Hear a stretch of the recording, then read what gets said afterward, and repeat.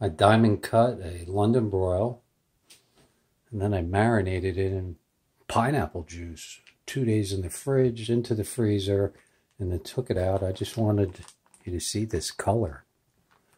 And as you can see, the color of the meat, it cooked the meat from the acid in the pineapple juice. All right, time to cook it. Wait for it. All right, before I threw it on the stove, I wanted you to see this, how the pineapple juice, and look, it's cooked on here, and then the inside's still red. All right, onto the fire.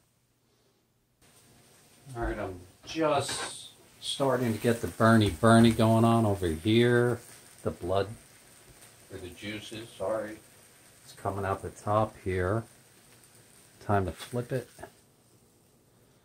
Wow, nice caramelization. We're going to flip it this way. It's very hot, be careful. Actually, let's put the bigger one over here. And it's back to the fire. All right, I want you to see the bubbles. And there are the bubbles. So what I want to do now is probably perfect inside. I want to flip it over. I want to move it, let it cool down, and then move it over here. And when I cut it up, just leave it in there, and all the juices will absorb all that. So as it cools down, I'll move it from here to there.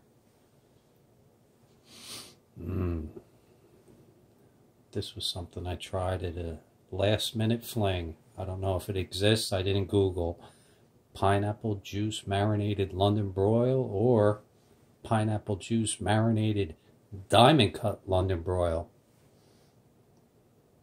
I try to do one of ones. Love you.